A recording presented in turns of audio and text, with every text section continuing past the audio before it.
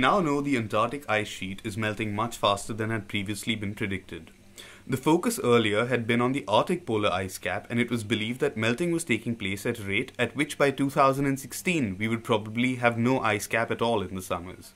Now we know that Antarctica is also unstable, and in fact 6 of the glaciers on the shore of the Amundsen Sea in the Antarctic are melting and flowing into the sea. We are heading towards a particular sector of West Antarctica draining into the Amundsen Sea. This sector is drained by 6 glaciers.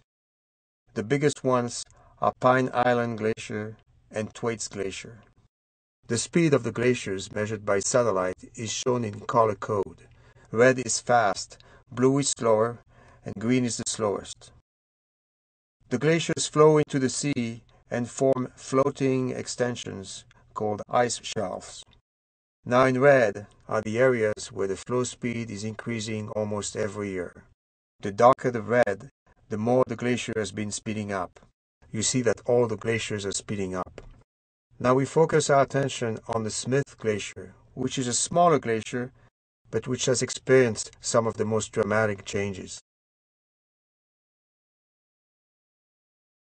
The grounding line of Smith Glacier in 1996 is at the transition boundary between the blue color, the ice shelf, and the white color, ice resting on the continent. Now we transition to 2011. The grounding line is 35 kilometers farther back, a retreat of nearly 2 kilometers per year. If we could peel off the ice from the continent and see the bed, this is what it would look like. The arrows indicate the flow direction of ice. Their color indicates the speed. Blue is slow, red is fast. We see that the glaciers flow on top of major subglacial valleys colored in brown. The darker the brown color, the deeper the valleys. As the glaciers retreat, they will follow these deep valleys. There is no mountain or big hill along the way that could act as a barrier to hold these glaciers back. The glaciers speed up, the grounding line retreat, the deep valleys that are sloping inland all reinforce each other to make the retreat of ice in this part of Antarctica unstoppable. And we think that this is what is happening right now. It is expected that over the next 100 years the sea level could rise by 1 meter or about 3 feet, putting a lot of low-lying areas in the world, including parts of India, underwater. It is expected that a large portion of the Antarctic ice sheet will disappear over the next 200 to 900 years, depending on which computer model you choose to believe. This would actually lead to the world's sea level rising by about 3 meters. This would have disastrous consequences for different parts of the world. 3 papers have independently shown that the Antarctic ice sheet is unstable. All of them have used satellite radar and aircraft radar to map details of the glaciers. And all of them have come to a conclusion that Antarctic ice sheet is not stable, and this means significant acceleration of the melting of the glaciers in Antarctica. Now, why is this happening?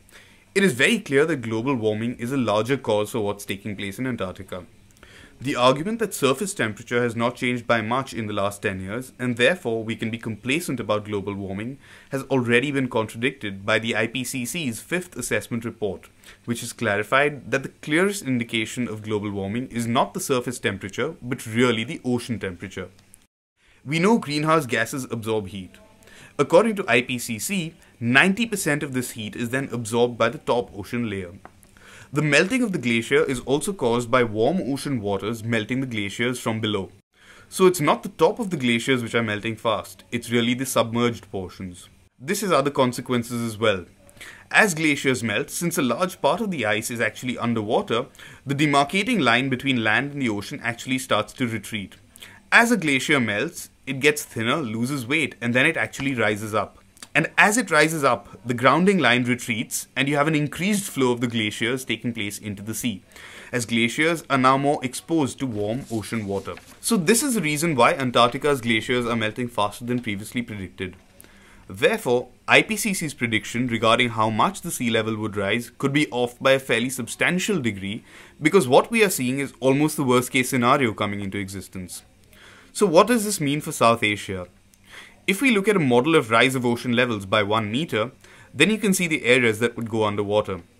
Particularly the coastal areas, of course, A large part of Bangladesh would also go underwater. Large parts of Mumbai and its adjoining areas would be underwater. And also after a certain point, the areas in West Bengal near Kolkata and so on would go underwater. The Maldives would be completely submerged. So you can see the impact of global warming would be significant on different parts of India, and this, of course, is true for the rest of the world.